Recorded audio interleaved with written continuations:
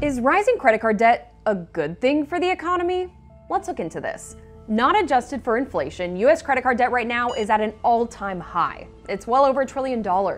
Adjusted for inflation, WalletHub says it's about 10% below peak credit card debt in 2008. You know, when the recession was so bad they gave it a proper name. On a personal level, the Dave Ramseys of the world will tell you that all debt is bad debt. When you have debt, you are susceptible to getting your freaking head taken off. But when it comes to the greater economy, higher household debt can be a boon.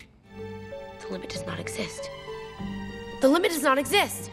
Okay, the limit doesn't not exist. There is a limit.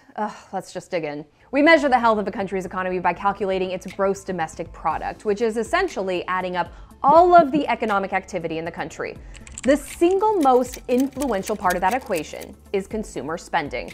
It makes up about 2/3 of US GDP. And though consumers are starting to charge more purchases, credit card debt went up more than 14% in the past year, spending has yet to take a major hit. Economists point to the strong labor market as one reason why. If the job market takes a turn, Americans may start to rein in that spending. But for now, they seem willing to take on more debt. In fact, the Federal Reserve reports household debt is at a record high of $17.5 trillion. Most of that's mortgages, but also includes auto, student, and credit card debt. And credit cards, far and away, experienced the biggest percentage increase. A study by the Bank of International Settlements analyzing dozens of economies found that rising household debt boosts a country's GDP growth, at least in the short term.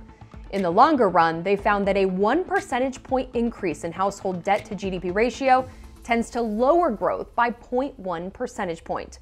So how's the US sitting? Household debt as a percentage of GDP is pretty close to the bottom of levels we've seen since 2001. In fact, looking at this chart, you can see the danger levels where households really over-leveraged ahead of the Great Recession. We don't currently see that trend today.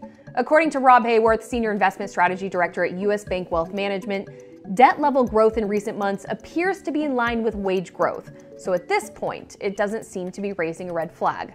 He added, if people are borrowing more money, the question is whether they are in a position to pay it back. So let's look at that. This is looking good. Household debt payments as a percentage of disposable income. That's income after taxes. The only time in recent history this has been lower than now was during the pandemic, when people got stimulus checks and there really wasn't anywhere to spend money. Now strip out mortgage debt, and this percentage is sitting a bit higher historically, but it's still well below the levels we saw that spelled trouble ahead of the Great Recession. This doesn't mean individuals are not struggling with credit card debt. Half of credit card users are carrying a balance month to month, and 1/3 of those believe they'll be in credit card debt forever. We dig into why more people are charging purchases today and what they're buying in this story on SAN.com.